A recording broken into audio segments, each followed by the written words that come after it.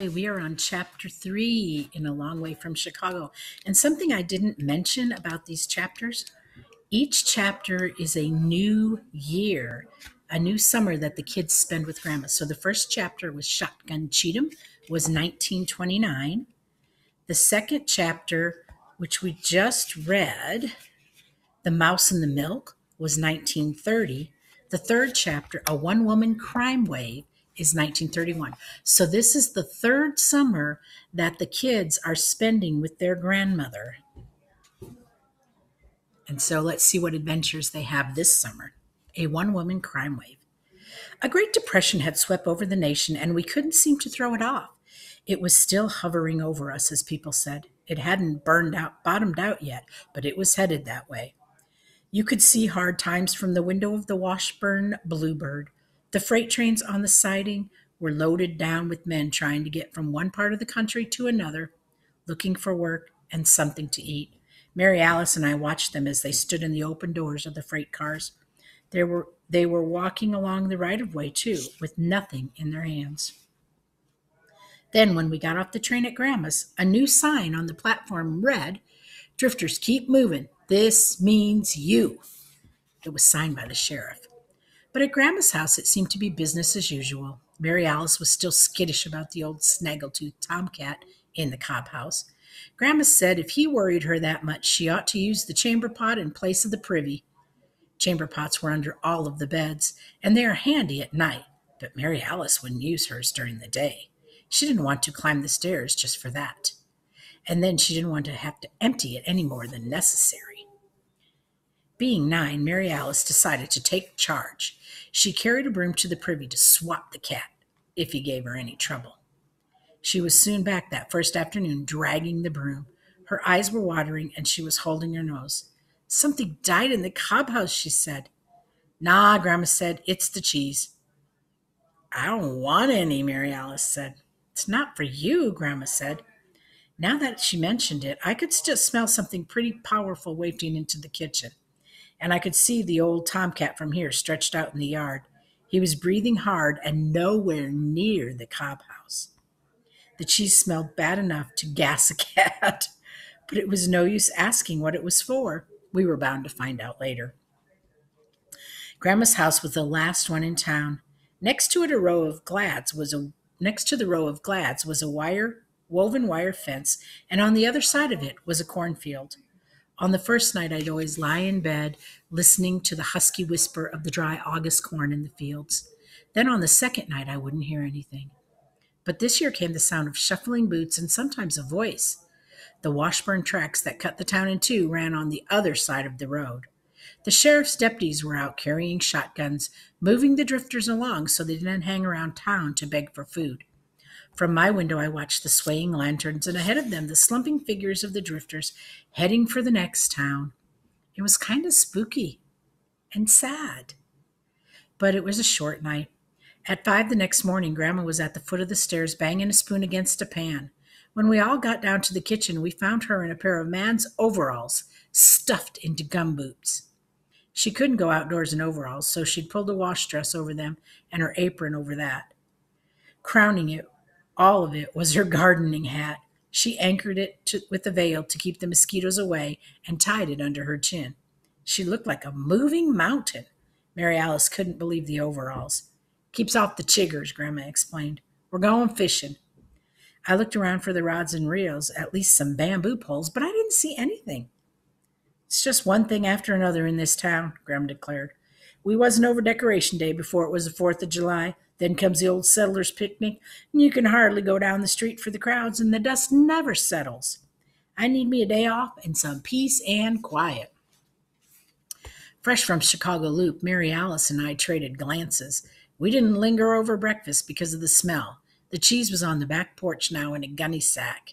It began to dawn on me that it was the kind of cheese catfish consider a delicacy. Grandma was ready to go, and when she was ready, you better be. "Let's get on the road," she said, taking a last look around the kitchen. "Douse the fire and hide the axe in the skillet." We blinked.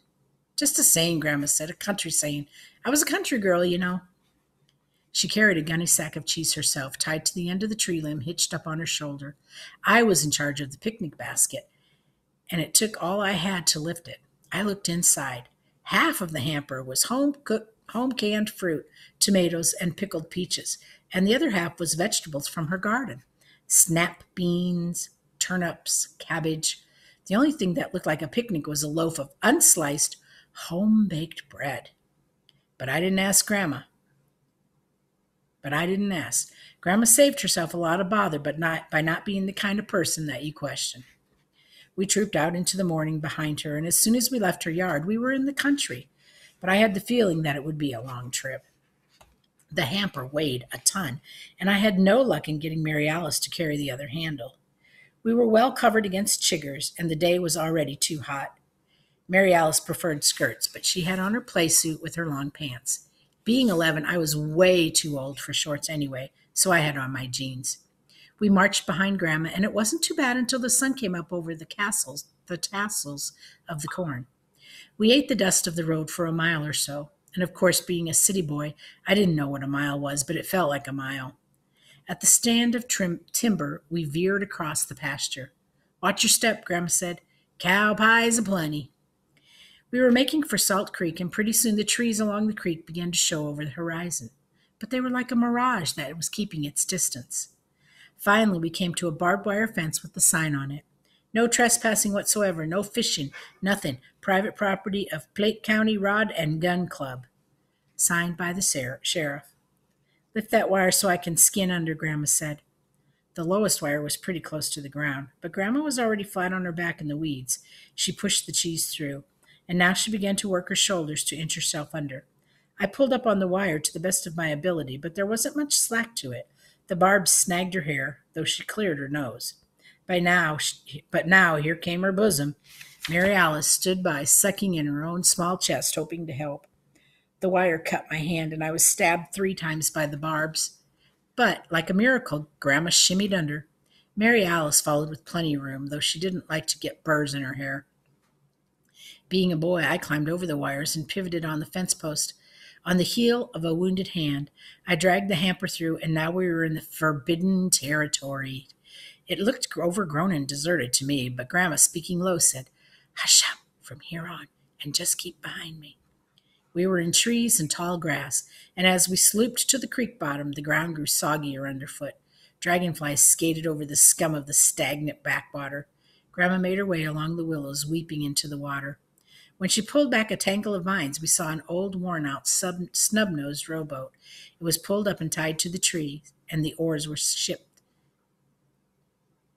shipped in the wet bottom.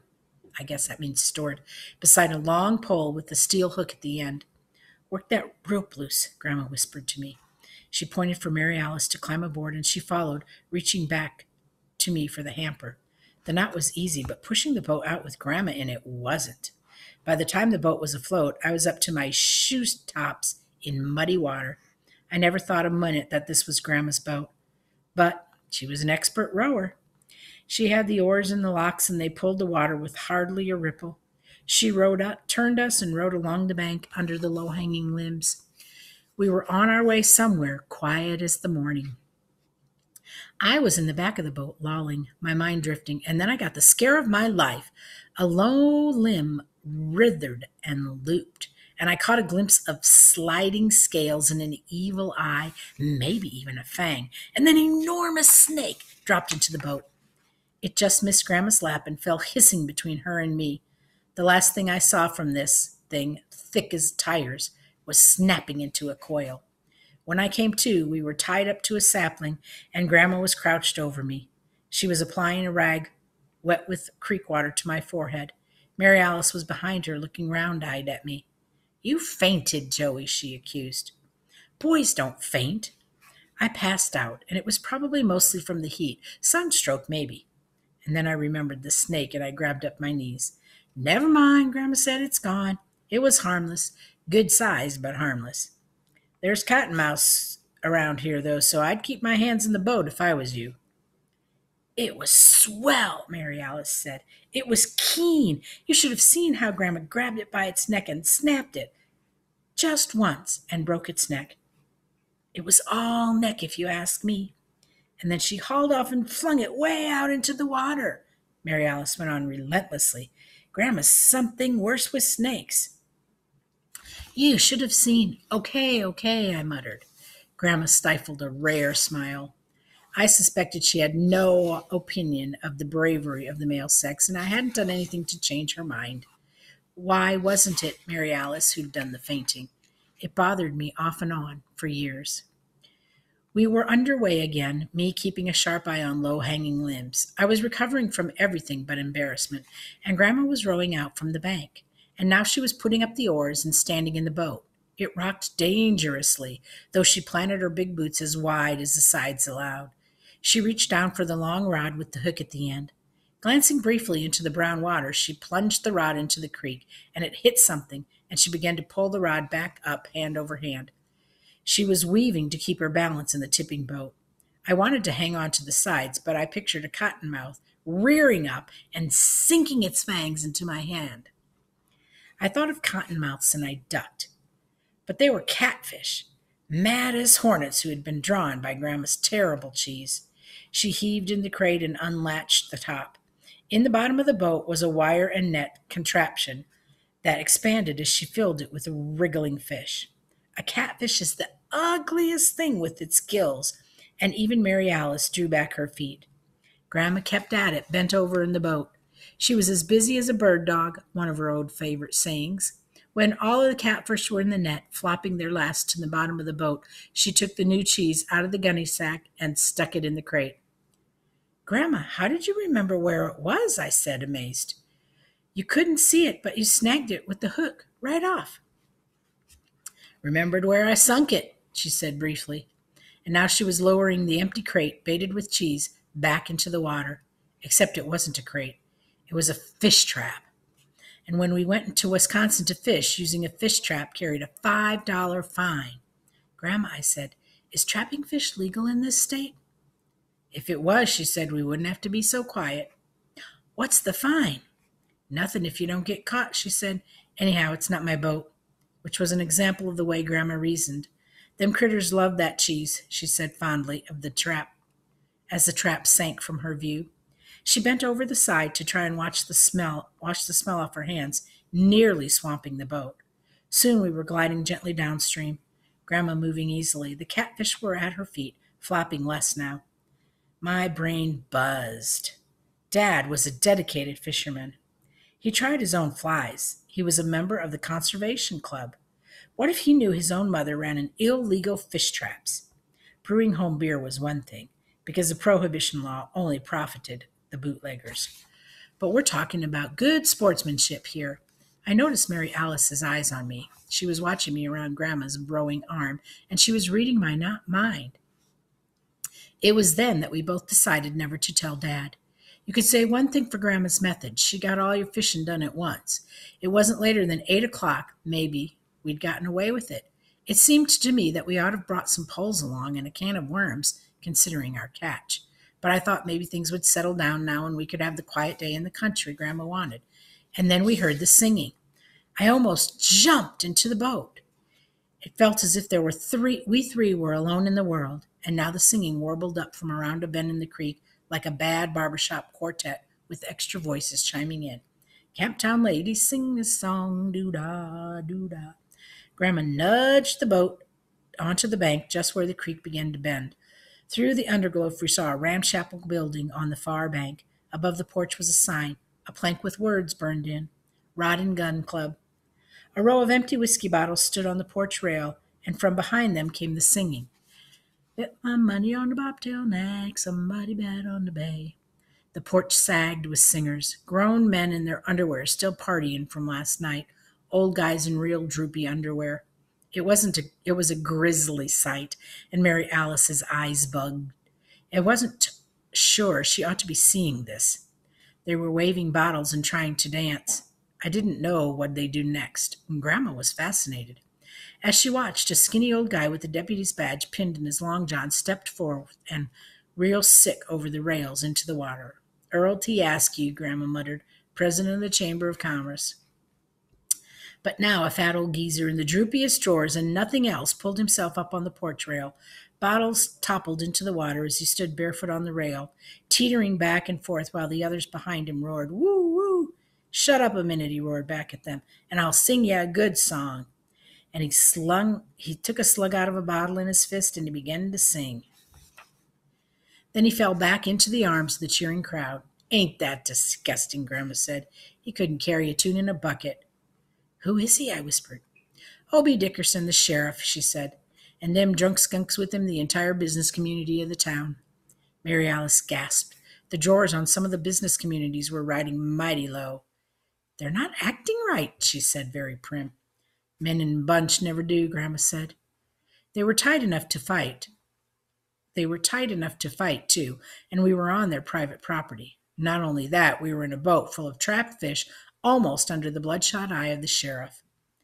I thought it was time to head upstream as fast as Grandma could row, but nope, she jammed an oar into the bank and pushed us off, and then she began rowing around the bend, and my heart stopped. The full chorus was singing again, louder and louder as we got nearer. The Rod and Gun Club came into view, and so did we. Mary Alice was perched in the boat. Grandma was rowing steadily, and I was in the stern wondering if the fish showed. It took the drunks on the porch a moment to focus on us. We were sailing right past them now, smooth as silk and big as life. They saw us, and Grandma saw them, as if for the first time. She seemed to lose control of the oars, and her mouth fell open in shock. Mary Alice was already shocked and didn't have to pretend. I didn't know where to look. Some of the business communities were so far gone they just stared back, unbelieving. They thought that they owned this stretch of the creek. A few, seeing that Grandma and Mary Alice were of the opposite sex, scrambled to hide themselves behind the others. But you never saw anybody looking as scandalized as Grandma was at those old birds in their union suits and less. She was speechless as her gaze passed over them all, recognizing every one of them. It was a silent scene until Sheriff O.B. Dickerson found his voice. "Stop in the name of the law," he bellowed. "That's my boat." Before the Rod and Gun Club was out of sight, Grandma had regained control of the oars. She rowed on as if none of this had ever happened. The sun was beating down, so she didn't push herself. After all, the sheriff couldn't chase us downstream. We were in his boat. Around another bend and a flock of turtles sunning on stumps, Grandma pulled up for the remains of the old dock. We tied up there, and now we were out of the boat, climbing a bluff. Grandma led, dragging the net of catfish. I was in the rear, doing my best with the picnic basket. Mary Alice was between us, watching where she walked, and she was scareder of snakes than she let on, if you ask me. An old house without a speck of paint on it stood tall on the bluff. Its outbuildings had caved in, and the privy stood at an angle. There was still prairie chickens around in those days, and they were pecking the dirt. Otherwise, the place looked lifeless. Rags hung at the windows. The porch overlooking the creek had fallen off. Grandma tramped around to the far side of the house, and she dropped her fish on the ground and waved us inside. Even in full daylight, the place looked haunted. I didn't want to go in, but Mary Alice was marching through the door already, so I had to. "Is anybody inside?" I whispered to Grandma as I lugged the hamper past her. "Nobody but Aunt Puss Chapman," she said, like anybody would know that. It had been a fine house once. A wide black walnut staircase rose to the landing window, with most of its stained glass still in it. But it was creepy in here, dim and dusty, and it smelled funny, too. We went into the room, piled with furniture. Then one of the chairs spoke. "Where you been, girl?" Mary Alice flinched, but the old woman lost in the chair was staring straight at Grandma and calling her girl. She was many years the oldest person we had ever seen up until then, bald as an egg, but she needed a shave and not a tooth in her head. "Who's them children with you?" she demanded of Grandma. "Just kids I found along the creek bank," Grandma said to our surprise. "They was fishing. I don't know as I want them in my house." Aunt Puss Chapman stared at us with a mean look. "Do they steal?" "Nothing you got," Grandma said under her breath. "Talk up, girl," Aunt Puss said. "You mumble. I've spoken to you about that before." She pulled her shawl closer even though it was the hottest day of the year. "I'm hungry. You hightailed out of here after breakfast, and I ain't seen hide nor hoof of you since." "She ain't seen me for a week," Grandma mumbled to us, but she forgets. And then she called out to Aunt Puss, catfish and fried potatoes and onions, vinegar slaw and a pickled peach apiece, and more of the same for your supper. I suppose it bears starving, Aunt Puss snapped. But hop to it, girl. Stir your stumps. I thought I might faint again. Nobody could talk to Grandma like that and live.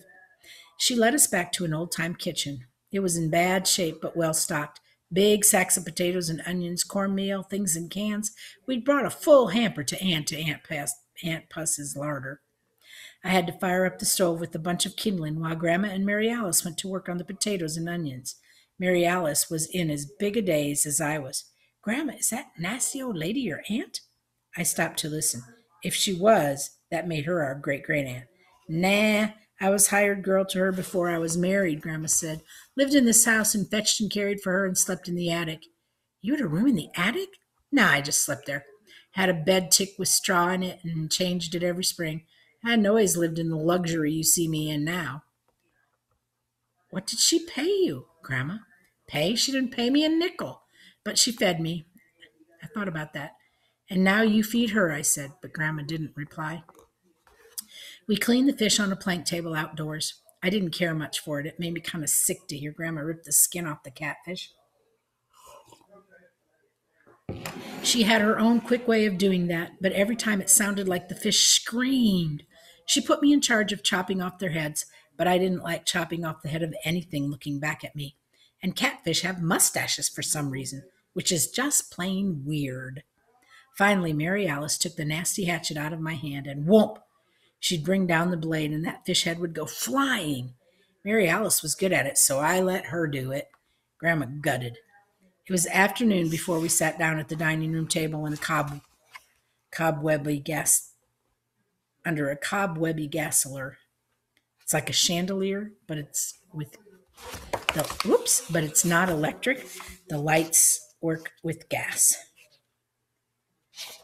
I think I lost my page.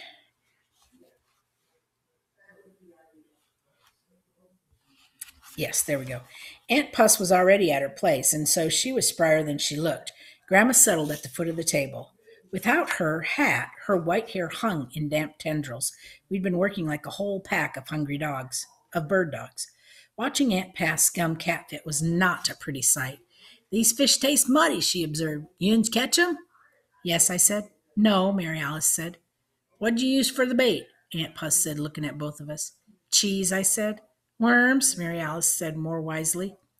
Since we couldn't get together on our story, Aunt Puss changed the subject. You children still in school? We nodded. Do they whoop you? Do they what? Mary Alice asked. Do they paddle your behind when you need it? Aunt Puss looked interested. If they did, I'd quit school, said Mary Alice, who'd just completed third grade. They whooped that girl raw. Aunt Puss pointed her fork down the table at Grandma. I had a sudden thought. Aunt Puss thought Grandma and Mary Alice and I were all the same age. She hadn't noticed the years passing. That's why Grandma didn't say we were her grandchildren. It would have mixed up Aunt Puss. And that's when she came to work for me. They'd throwed her out of that school. Aunt Puss peered down the table. Tell 'em why. We looked at Grandma, naturally interested to know why she'd been thrown out of school. Grandma waved us away. I forget, she said. I don't.